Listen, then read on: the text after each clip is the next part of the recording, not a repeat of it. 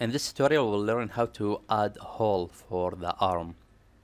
Let's jump to the right view and let's add Shift A to add, and let's add a circle and let's align it to the view, and maybe we need 8 vertices, so just type 8 vertices. And now we have this circle. Scale it down and make it very small, and let's jump to the front view and let's move it a bit to the right, just like that, and take it down a bit, and let's go back to the right view, scale it more, and to move it, and let's put it maybe right here, scale it more. Put your eyes on this image to see how much the size that you want. Let's hit G and move it a bit. Let's hit Z and go to wireframe, and let's see where to locate this one. Hit G and put it right here, and S, and scale it a bit, just like that. Let's move it down a bit.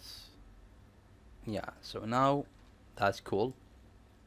After that, let's select this piece and jump back to the right view, and let's hit tab to the edit mode, and let's go to mesh. By the way, you need to select the chest with this circle, so hold Shift and grab this one. Let's go back again to the right view, and let's tap to the edit mode and go to mesh and use knife project and project this circle. Just hit click and it should be projected. And let's go and let's see what we got so far.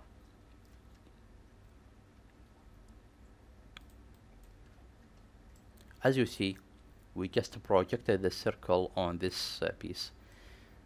After the projection operation, now we need to fix the vertices. So let's switch to vertex mode and let's see now what can we do. Well, this one we have to create an edge to support this vertex. We can take this vertex, hit G twice and slide it and merge it, but just make sure to activate auto merge here. What about this one right here? You can slide this, hit G twice and slide it. And let's see what else we can do here.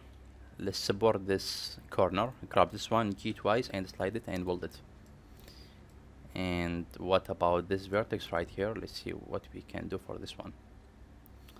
Well, I will take this G twice and weld it just like that, and for this one, weld this one with this vertex, and this edge with this vertex, grab this vertex, G twice and slide it, and I will weld this vertex with this one and take this and weld it just like that. Well, so that's nice. Let's see what else we can do here. Let's maybe grab this vertex and this one and hit J to make a connection, and grab this G twice and slide it up a bit. And let's delete this edge, we don't need it anymore. Control X, and this one Control X, this one maybe Control X. Sorry,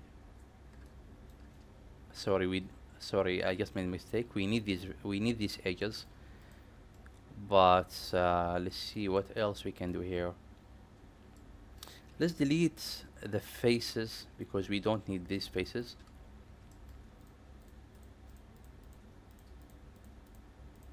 XF to delete it. Now we got this shape right here. Now we got this shape. Switch to the vertex mode and let's see now how can we tweak this result further. I will take this and this G twice and weld them with this side, and I will dissolve this edge, Control X, and let's see what else we can do here. Dissolve this one, Control X, and this one. Now we got a perfect cylinder here. Let's switch to edge mode and hit Alt and select all of these edges. Maybe we got some problem here. We got some vertex here causing a problem. G twice and slide it and weld it. Now it's perfect. Switch to edge mode, alt click to select the entire edge loop, hit I for inset, hit E for extrude and S to scale it, just like that, and then hit E and take the result to the x-axis, maybe right here, and let's hit E again and take it further, just like that. Now we got something right here.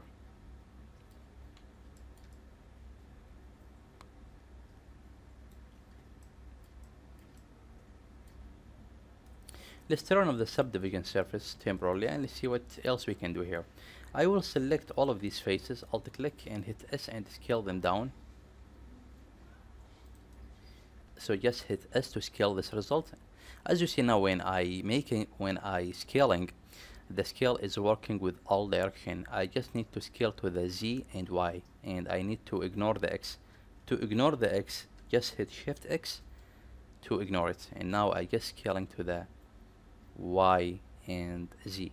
So I need to scale it a bit just like that, and let's grab this edge and Control B for bevel, and I need to bevel it and add the 3 edges as a support, and let's grab this one, Control B for bevel, and let's add the 3 edges, and let's delete this one that I created, Control X to delete it. And now let's activate the subdivision, and now I got something beautiful right here. Let's jump to the other side and let's see what we got.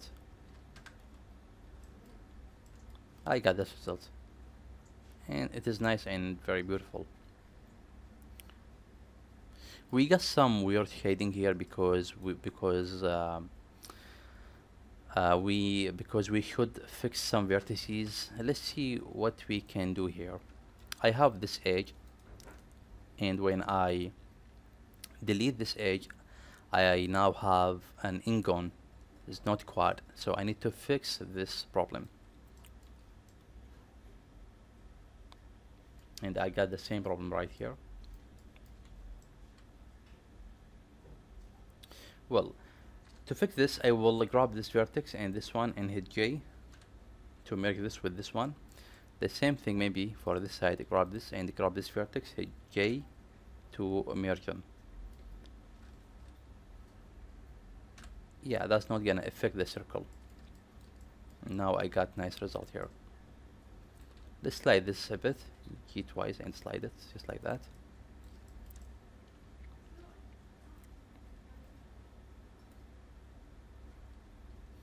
Maybe I need to add an edge right here to support this area. Let's hit K to activate the knife tool.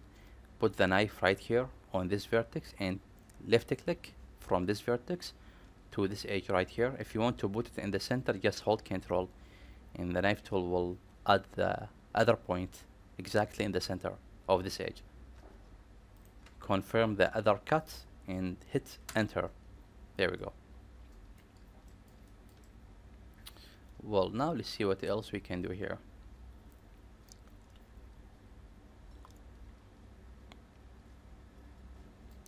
We got weird point here. Let's use the knife tool and let's create another cut here. Hit enter to confirm it, and let's take this down. Hit K to activate the knife tool and cut from this point almost right here and hit enter. And what about this edge? Let's grab this, Control X to dissolve it, and maybe we need to dissolve this one. Let's see what we can do with this. Well, we can dissolve it, or maybe we can leave it in the same place. Well, I can dissolve it, but I will add another edge here to support this one. So Control R on this side to add an edge loop here, and I will connect this with this. So how to connect them? Switch to vertex mode, grab this vertex that exists right here. I will turn the subdivision off just to see it, and grab this one, hold shift to grab this, and hit J, and the join operation will create an edge across this one. Switch to the edge mode, grab this, Control X to dissolve it, so we don't need it anymore. Let's see what else we can do here. Maybe I need to take this edge down, G twice, and slide this right here, and let's grab this vertex key twice and slide it to the side. The same thing here, slide this right here, and let's take this edge and this one key twice and take it down, just like that.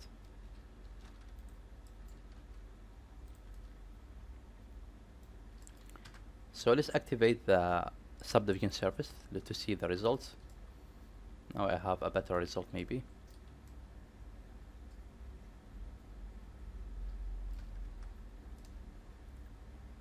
Well, what about this side? Can we support it? Can we support this area? And if we do, what we will get? Let's slide this edge gate-wise and move it maybe right here. And maybe I need to, let's see what we can do for this one. Let's take this out key and take it out a bit.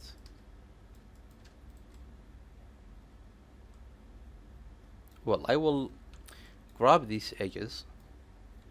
Alright, so let's select this edge, alt click, and so we just selected this edge loop, hold Control and grab this and this one all the way down right here.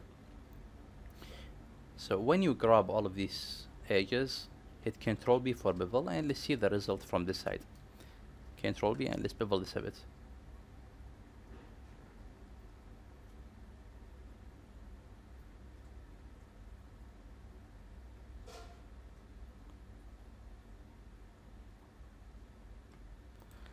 I think this result is nice. Let's move this edge a bit, grab this, and key twice and slide it a bit in the middle. Let's see what else we can do here.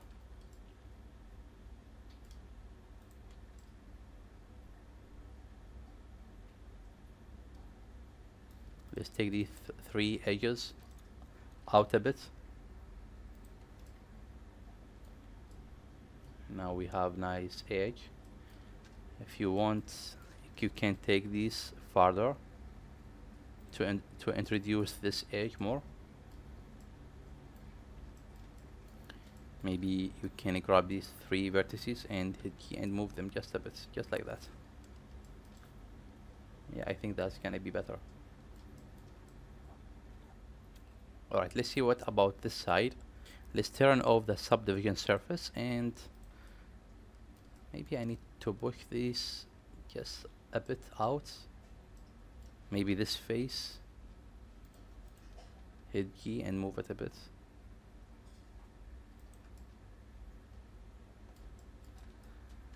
And let's take this one and move it a bit, key.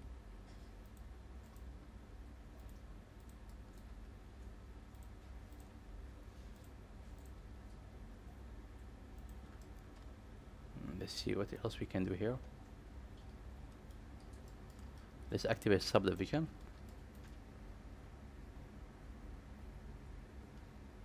Well, I think that's better.